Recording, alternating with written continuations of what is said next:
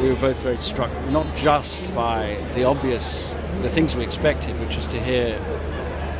of horrors that were actually beyond our own experience and beyond our own imagination, really,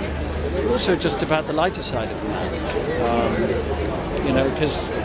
although I think an experience like this is likely to define you to a very great extent, it isn't all you are. And to meet Eric in